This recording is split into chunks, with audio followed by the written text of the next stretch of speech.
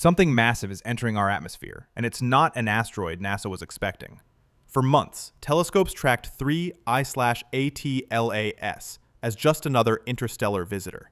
But now, as it closes in on Earth, new data reveals it's not what scientists thought. It's bigger, faster, and showing behavior that defies every orbital model. Atlas isn't 2 kilometers across. It's 47 kilometers across. We weren't looking at a small asteroid. We've been tracking something the size of a small moon. And it's been decelerating for the past 6 weeks, which means it's not just passing through our solar system. It's planning to stop here. What I'm about to reveal about Atlas's true size, its internal structure, and what it's been doing as it approaches Earth is going to fundamentally change everything you thought you knew about this object. The miscalculation wasn't a simple error. It was systematic, deliberate. Like Atlas was designed to appear smaller than it actually is, until it got close enough that the truth couldn't be hidden anymore. And now that we know how big it really is, we're starting to understand what we're actually dealing with. This isn't a rock from interstellar space. This is something built, and it's almost here. Let me explain how the entire scientific community miscalculated something this massive by such an enormous margin. When we first detected Atlas, it was still beyond Neptune's orbit. At that distance, we rely on brightness measurements and spectroscopic analysis to estimate size. The math is straightforward. Measure how much light it reflects, estimate its composition, calculate approximate size. For months, Atlas appeared to be reflecting light consistent with a dark rocky surface about 2 kilometers in diameter. Every measurement confirmed this. Every calculation aligned. The data was consistent. But here's what nobody realized. Atlas wasn't reflecting light naturally. It was controlling its brightness. 3 days ago, when NASA's Deep Space Imaging Array finally achieved resolution detailed enough for surface mapping, they noticed something impossible. Atlas's surface wasn't uniformly dark. It had patterns. Geometric patterns. Hexagonal structures covering the entire surface like scales.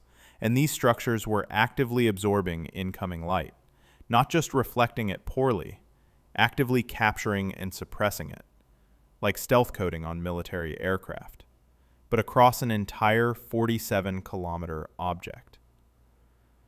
A researcher examining the images described the moment of realization. We were looking at the first high-resolution scan, thinking we'd see craters and irregular rock formations. Instead, we saw a perfectly engineered surface with symmetrical structures repeated across the entire visible area. It was like expecting to photograph a mountain and discovering you're actually looking at a building designed to look like a mountain from a distance. The hexagonal structures aren't natural geological formations. They're manufactured, precision engineered to a tolerance that suggests technology far beyond our current capabilities. Each hexagon is approximately 400 meters across. The entire surface of Atlas is covered with over 11,000 of these structures, and they're all oriented in patterns that suggest deliberate design, like solar panels, or sensor arrays, or something we don't have reference for. When NASA recalculated Atlas's actual size based on physical surface mapping rather than brightness estimates, the numbers were stunning. Mass estimates increased by a factor of 24. Internal volume calculations suggested Atlas is large enough to contain structures the size of cities inside it. We weren't wrong because we're bad at math.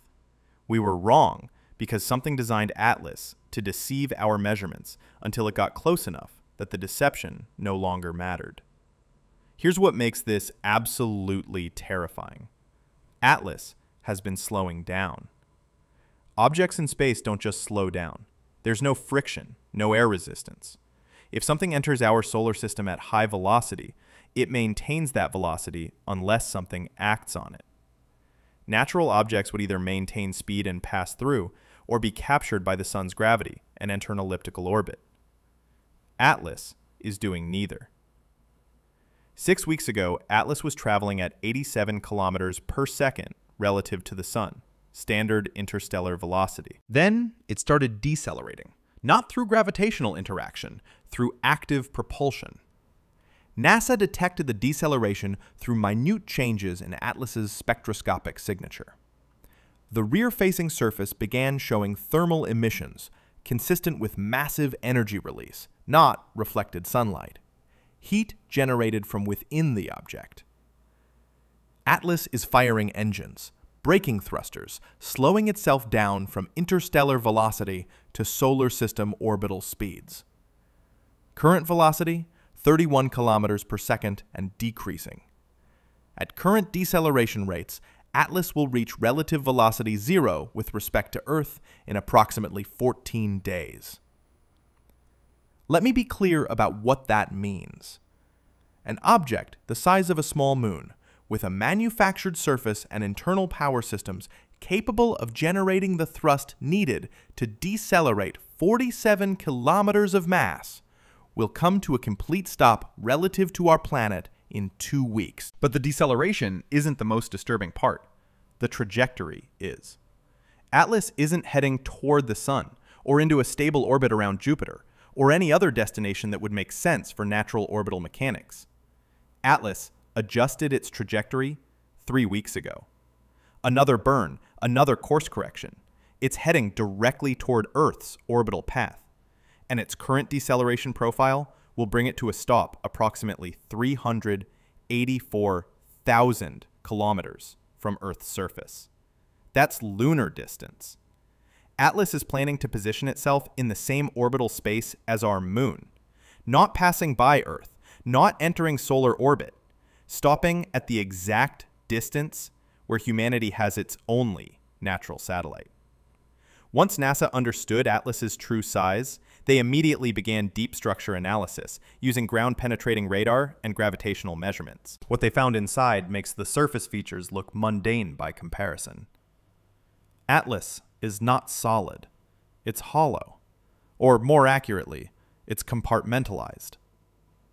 Radar imaging reveals a complex internal structure with massive empty spaces separated by structural supports. These aren't natural cavities like you'd find in a porous asteroid. They're chambers, deliberately constructed spaces with geometric boundaries. The largest internal chamber measures approximately 12 kilometers across and extends nearly 8 kilometers deep into Atlas's interior. That's large enough to fit Manhattan Island inside, with room to spare. And it's not the only one. Radar has identified at least 17 major internal chambers, plus hundreds of smaller spaces. The structural supports between chambers show engineering characteristics: load-bearing architecture, symmetrical placement, distribution patterns that suggest deliberate design to handle stress and maintain structural integrity during acceleration or maneuvering. Gravitational analysis confirms the internal structure. Atlas's total mass is approximately 8.7 trillion kilograms. Enormous in absolute terms, but far less than a solid, rocky body of equivalent size would mass. The density calculations suggest Atlas is roughly 40% empty space by volume. But here's what's genuinely disturbing. Some of those internal chambers are showing thermal signatures. Heat. Not uniform temperature from solar radiation, but localized heat sources inside specific chambers. Temperature differentials suggest active systems. Power generation, possibly life support. Something inside Atlas is producing heat in patterns that don't match any natural process. NASA also detected electromagnetic emissions originating from inside the object, not communications, at least not the kind we've been monitoring externally. These are internal signals, short-range transmissions between different sections of Atlas's interior structure. It's like watching a building's internal network, different rooms communicating with each other, systems coordinating, an entire infrastructure operating inside this object as it approaches Earth.